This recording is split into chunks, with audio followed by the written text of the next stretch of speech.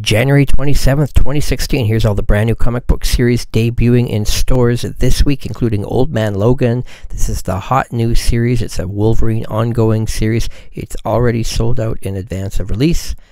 Mean Girls Club is a one-shot from No Brow Press. Very small print run on this one from writer and artist Ryan Heshka.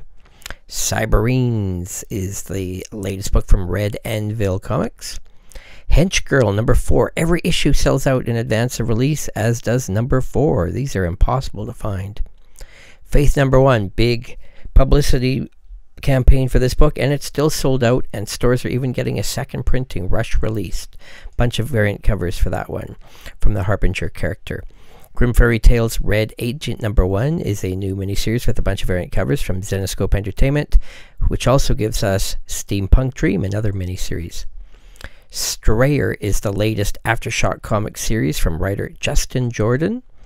Scales of Time is a very hard to find book, and there's even a 1-in-10 ratio variant, which is even more impossible to find, from writer Kevin Laporte at Cosmic Times. Suicide Squad Most Wanted Deadshot Katana is a new miniseries at DC Comics. Ghostbusters International is a new series debuting over at IDW.